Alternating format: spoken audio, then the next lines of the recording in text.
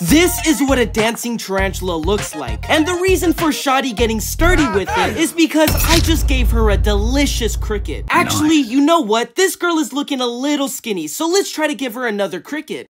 Okay, that was a little bit too easy. I think she deserves another cricket. Yes. Now, tarantulas navigate through life using vibration-sensitive hairs, which is why she groped this third cricket before shoving it into her fangs. She used her pedipalps to determine where the cricket ended and where the tongs began, kinda like a blind person. Anyways, one of the crickets was able to squeeze through the tarantula's chelicerae. However, I was able to give her a helping hand, which puts her back at 3 crickets. But I'm trying to see if she can go for 4. Okay, can she do it, guys? Can she go for 4? Holy crap! There is literally 4 crickets in between her fangs. Should we even attempt 5? Hell yeah, we should. Oh my gosh! That's 5 crickets in one sitting. Are you guys seeing all those crickets in her mouth? Literally insane. Yeah!